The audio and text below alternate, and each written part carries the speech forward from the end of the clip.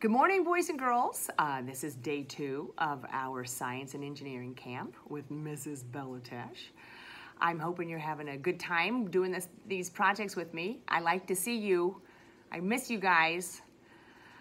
So we're going to continue today with our volcano, and we're going to do a couple of other things. So I'm just going to tell you the projects we're going to work on today. So we're going to continue with our volcano. We're going to take a look at our rubber egg. And if you didn't do a rubber egg yesterday, you can do it today.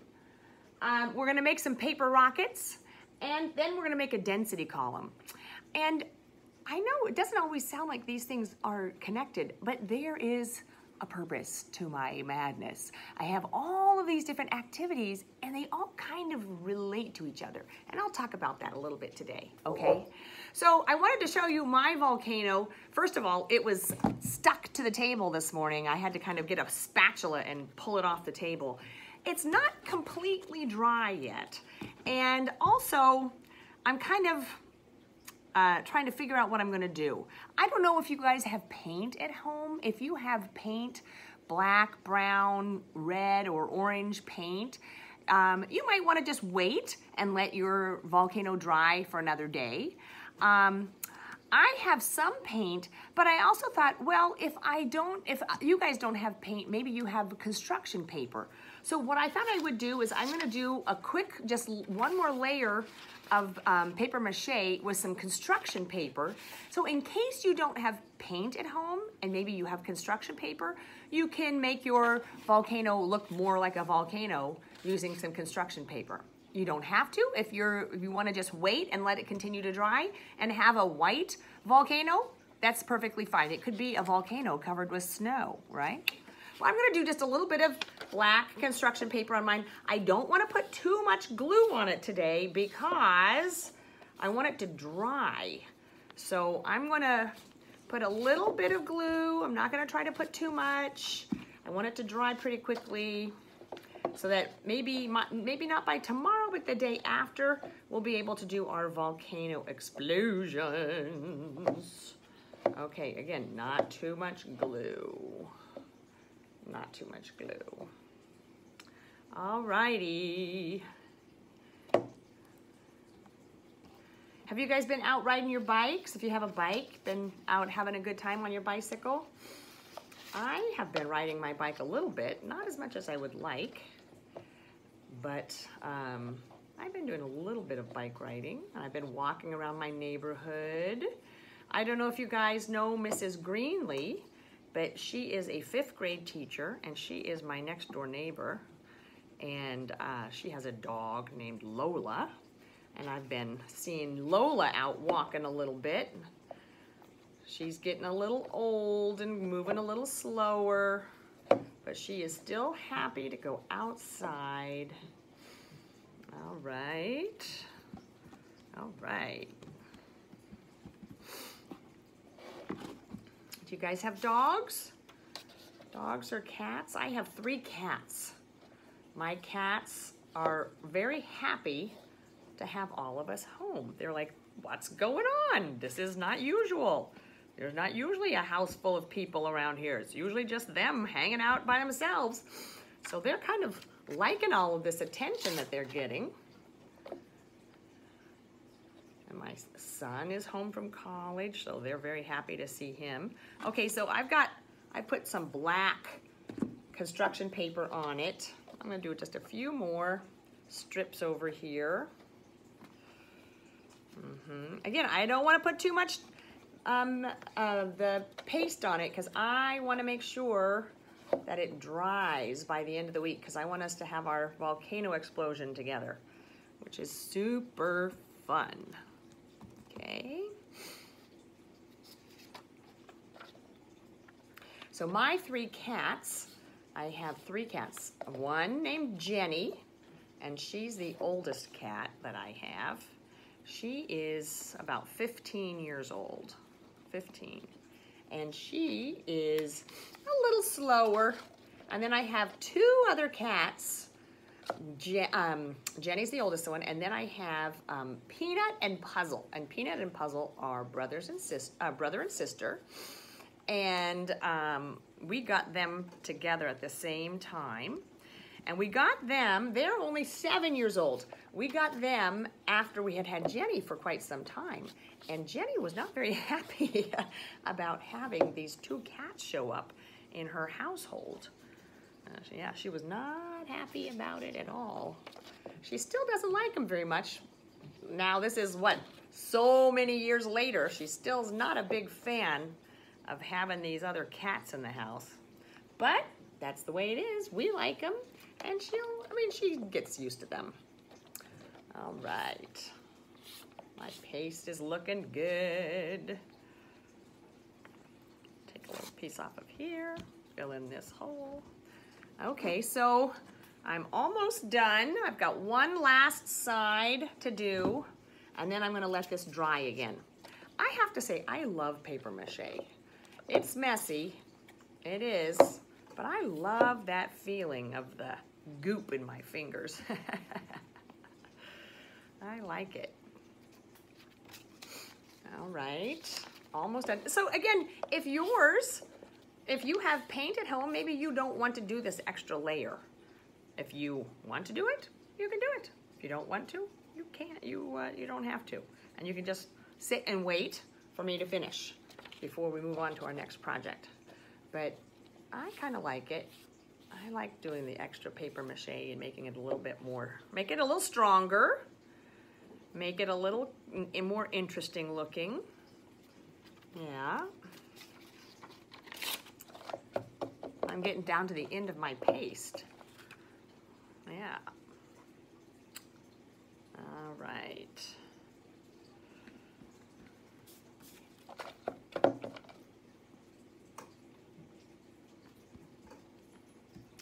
Again, you might want to wipe off some of the paste so it dries faster. Yeah.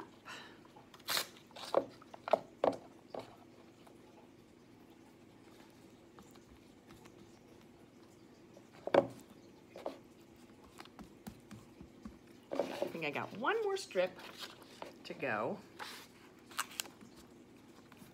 Okay, and I'm just gonna wipe all that paste, smooth it out, try to get extra paste off so I don't leave a lot of paste that's gonna be wet and dry, have to take a long time to dry. I'm gonna wipe it all off.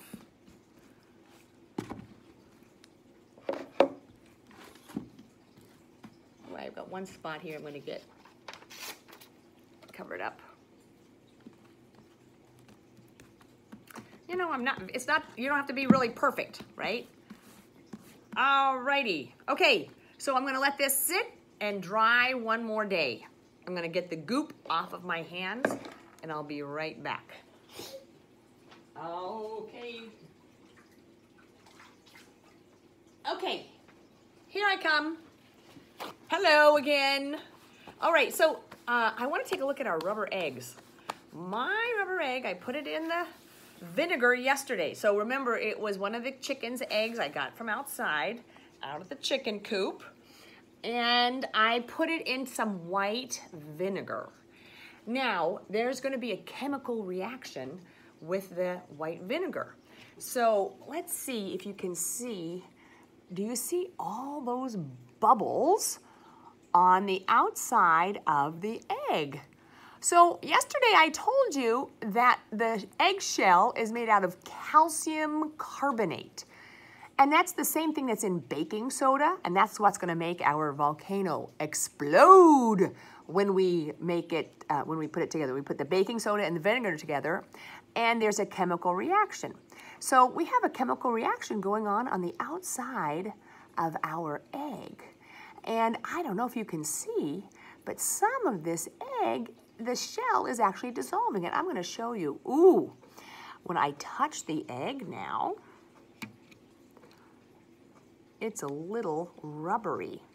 It's soft, and I can actually rub the eggshell right off of the egg. It might take 1 or 2 days for this to happen with you at your egg at home. But now, this egg, instead of being hard, it's rubbery. I'm gonna put it back in my vinegar for maybe 1 more day. If yours is completely soft, you can stop the experiment now. But if yours is still a little bit hard, you can put some more, put it in the egg and the vinegar for another day. But you can see, look at this. Can you do that with a regular egg? So on a regular egg, so we have the shell, and then inside the shell, there's this membrane, a membrane. It's like a thin skin, and it allows, it's another way of protecting the egg, because if there was a baby chicken growing in this egg, it would need some protection. And that membrane and the shell actually have tiny little holes in them and allow the baby chick to breathe in and out while it's growing in the egg. Isn't that amazing? Anyway, so there's this little membrane that's inside, and the membrane is still holding the rest of the egg together. But right now, my egg is a rubbery egg. Now, you could do this, you could make rubber chicken bones too. You could take, because our bones are also made out of calcium carbonate. So if you take a chicken bone and you put it in vinegar, it's gonna take longer, right? It's a little stronger. It might take a week, but eventually you'll be able to bend that chicken bone just like as if it's a rubber band. So here we go, here is our rubber egg. Yours might take another day. Mine is ready in 1 day. Pretty cool. Okay, rubber eggs are so awesome. Okay, I'm gonna rinse my hands again because I have vinegar all over them. Okay, I am back. So boys and girls, the thing we're gonna do now is that we are going to make some paper rockets. And I'm gonna move down here, okay? So I'm gonna pick up my phone and I'm gonna move down to this area where I have a cleaner workspace. Okay, and I'm gonna move my chair. All right, so we're gonna make something, oh, hi Tony Boney. We're gonna make something called a paper rocket. And you need to have a straw, and you need some paper and a pencil and a ruler, and you also need some crayons or colored pencils or markers, okay? So I'm gonna show you what the end product is first. So here's the straw, and I made a paper rocket before, and I'm going to just put my straw into the paper rocket, and I'm going to blow. I'm gonna use force. Let the force be with you. So I'm going to blow on my rocket, and it flies away. Now I have another one here, so I don't have to get up and go get that other one.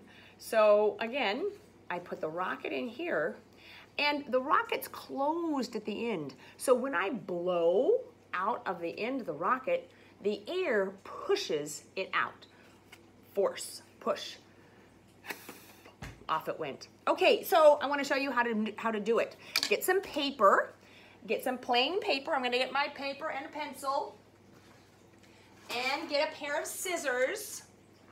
So you need paper, pencil, scissors, and a ruler, okay? And again, boys and girls, you can always just pause the video, go get your supplies, and come back, okay? Alrighty. So I have some patterns here that we're gonna use. You don't have to do these patterns, but I wanna just use this as my dimensions, this height and the width. Okay, so I'm gonna measure the width of the rocket. So I'm gonna use my ruler, and the width of the rocket is 1.5 inches wide. Now I'm gonna look at the length of the rocket, okay? And the length of the rocket is 6 inches long, okay? So I'm going to get just a blank piece of paper. I'm using a scratch paper. I've got something on the back. I don't like to waste paper. And I'm going to go kind of to one edge because I wanted to maybe make a couple of these rockets, not just one. And I'm going to go close to the edge. I'm going to start at 0, and I'm going to go down 6 to 6 inches, okay? And then I'm going to get my ruler, and I'm going to see if I can turn this down a little bit so you can see my work, okay? And then I'm gonna go over 1.5 inches. 1.5 inches. And I'm gonna go down to the bottom and I'm gonna measure 1.5 inches.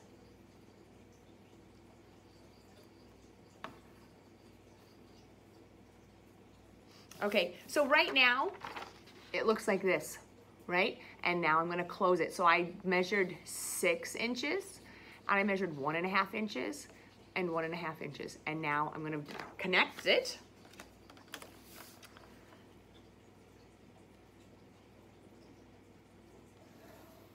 Okay, and I'm gonna actually do a couple. So I'm gonna give a little space, and I'm gonna do another one. I'm gonna go down 6 inches, and I'm gonna go across 1.5 inches. And I'm gonna go at the bottom, do 1.5 inches. And I'm gonna use my ruler, and I'm gonna go back up and connect them. Okay, so now I have two little paper rockets, and now I'm just gonna color them. I could do all one color, or, oh, my color crayons are over here. I'm gonna go get them. I like blue and red. Those are my 2 favorite colors. So I'm going to kind of do like a stripey thing. I'm gonna do red. And you could do it all one color, and you can go outside the lines, right? Because we are going to cut them out. And red, and red, and red. Okay, and then, see, this is what I did, like this.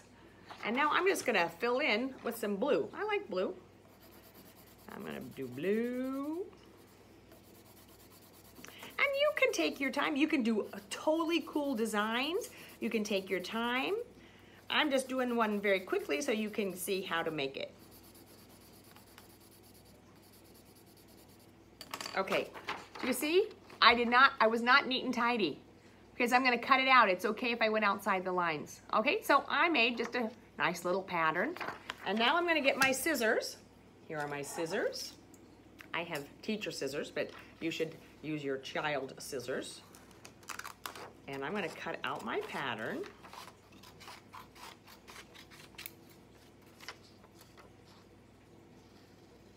I have to be careful when I'm cutting with scissors, right? You gotta be careful.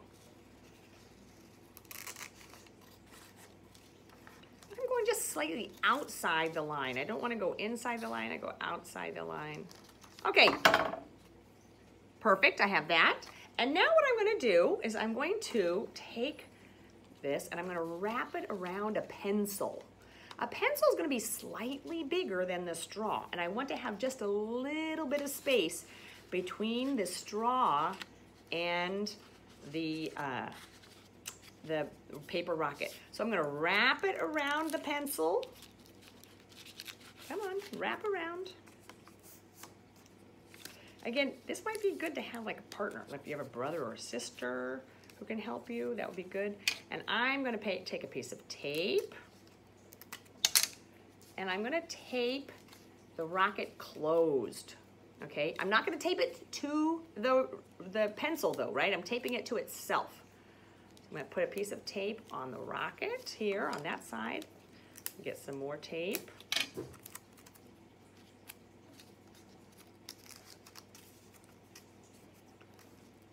All right. Oh, I did an okay job. Not great, that's okay. If you don't succeed the first time, you can just do it again, right? Okay, so do you see how I have tape? I've now all attached, right? And it comes right off of my pencil. Now, if I do it just like this, it's like a straw itself, right? There's a hole on both ends. And I don't want the air to come out. I want to trap the air at the end. So I'm going to just flatten the end, and I'm gonna put a piece of tape over the end. I don't want any air to come out of my rocket, okay? So now I've got my rocket and it's taped closed. I'm gonna get my straw. I'm gonna put it in. Oh yeah, you see? It has a little bit of give. I need to have space so that it's not stuck to the straw. If it's too tight, there's too much friction and it won't explode out. Okay, I'm gonna try this one. 1, 2, 3. Super awesome. Okay, I'm gonna do one more because I love them. Maybe I'll make one a little bit more different pattern. I'm gonna put some circles on one. And you know, one of the things you can do, boys and girls, that you can set up like a target, and you could have practice. You could see how good you are at hitting the target using your rocket. Okay, so this one I did blue dots, and I'm just gonna use red to fill in the space. So before the other one, I used mostly blue. This one is gonna be mostly red. Again, I'm coloring. It's okay to go outside the lines. All right, I'm gonna cut it out. I don't wanna go too close. I don't wanna go inside the line. I wanna go just outside the line. Super fun. Cutting, learning how to cut and practicing cutting is a really good skill. There's so many people who cut things, right? Have you ever do any sewing? One of my sisters, my oldest sister, Jacqueline, is a great seamstress. I don't know if any of you guys have seen all of my science dresses. I love them. Okay, so I've cut them out, right? And now I'm gonna wrap it around the pencil. So one of my sisters, I think I told you yesterday, I have 8 sisters. My oldest sister, Jacqueline, she loves to sew, and she's a very good seamstress. And if you've ever seen any of my science dresses, like I have a dress all about space, has planets and stars on it, and I have a dress about bugs, insects. I have a dress about all these different things, and she made them all for me. She's very, very talented. And you know, if you're a seamstress, you really need to be good at measuring and cutting and pinning. And you have to have a good sense of geometry because you cut things out flat, right? And then you build a 3-dimensional structure thing out of this cloth. So being a seamstress is a very good skill. I don't know if you guys know Mrs. Lay, if you had her as a kindergarten teacher, but she is an amazing seamstress. Okay, here's my second one. So now I taped the sides. I want to tape the end. I'm gonna flatten the end, put a little bit of tape over the end. Okay, flatten the tape over. So now it's flat and it's closed.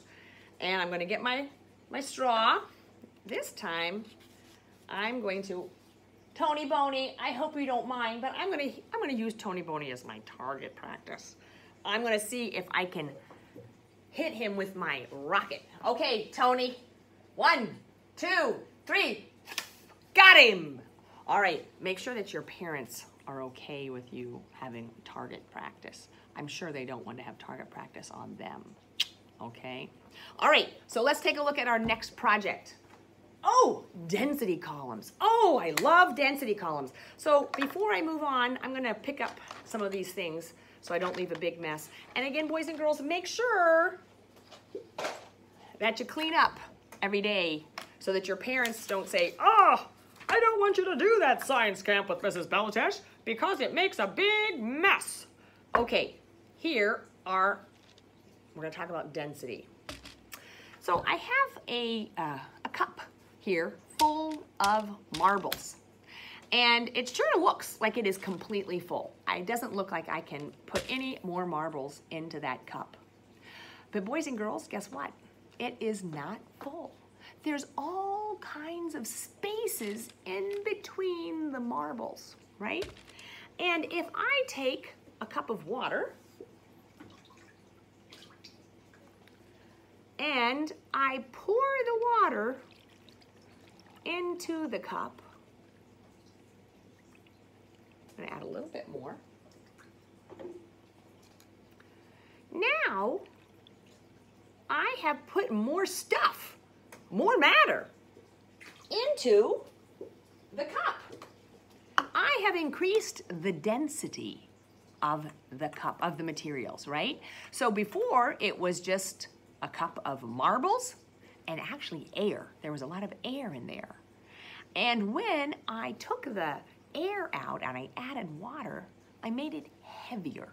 There was more heavy stuff in the same space. That means it has more density. Okay, so I'm gonna use this cup and we're gonna talk about density because different things have different densities, and we're gonna see that with this fun experiment. I'm gonna pour out my marbles. Oh no, I lost my marbles. Okay, so what we're going to need in order to do this density column is we need a couple of different things. I have some Karo syrup. Now, maybe you don't have a huge container of Karo syrup at home. You might have some honey. You could use honey for this. You could use some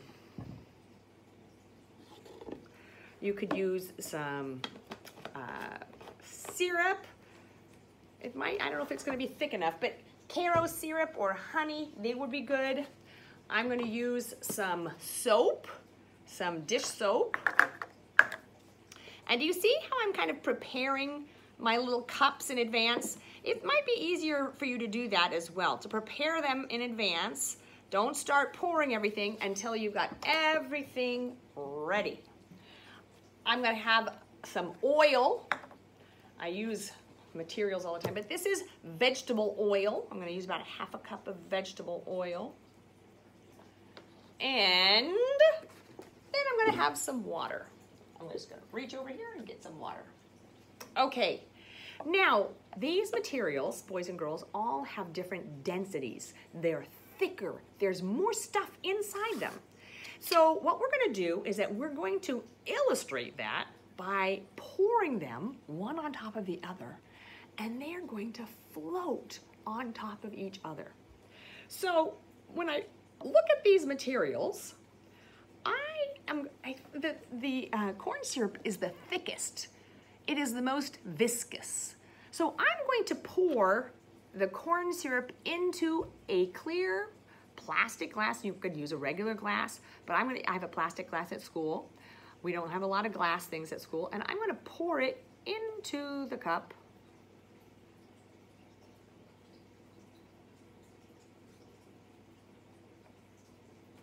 Okay. So I have that on the bottom. Now, boys and girls, I am going to pour in my soap. And I'm gonna pour it very slowly and carefully.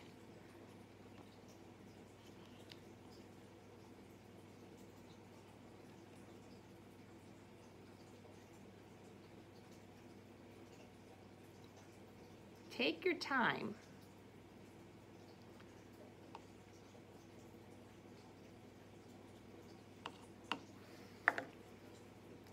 Look at that.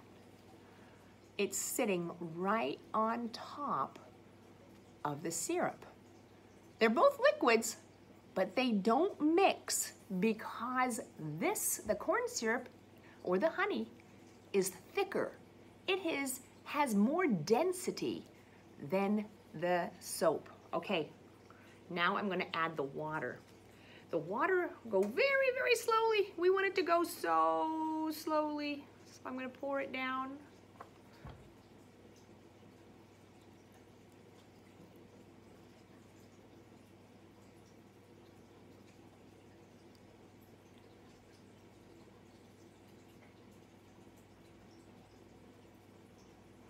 I'm pouring as slowly as I can. Yep, there it is.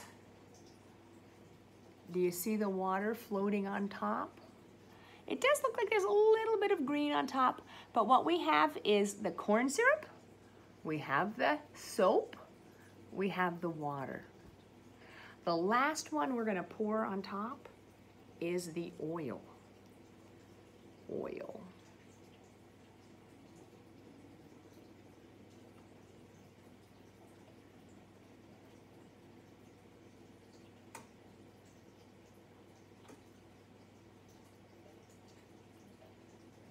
Okay, here we go.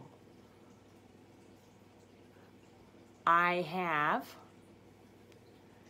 corn syrup, soap, water, oil. This is called a density column because it shows you how density, how the thicker something is, the heavier it is, and how each layer floats on top of the other. This is actually really important. Remember yesterday when we were talking about making those aluminum foil boats? Well, that was talking about density, right? If that boat was flat and had a lot of space on top, the water was able to push up and keep it floating. It was less dense than the water down below. So cool. All right, Cougars, I'm having so much fun with you. You could try different materials for a density column. Check, make sure it's okay with your parents first, right? You could add some different liquids and pour them slowly and see which one goes on top of the other. Instead of doing a whole cup, one thing you can do is sometimes just mix 2 liquids and see if one is lighter than the other. This is oil. Oil is lighter than water. It is, and that's kind of sometimes a good thing because then it's easier for us to get out the oil if we've had an oil spill, which is a sad thing. All right, so I've had a good time with you today. Make sure that you clean up when you finish. Tomorrow, we're gonna finish our volcano. Hopefully it'll be dry enough. And then we've got some more fun activities. Oh gosh, boys and girls, I hope you're having a fun time doing these science and engineering projects with me. Take care, Cougars. See you tomorrow.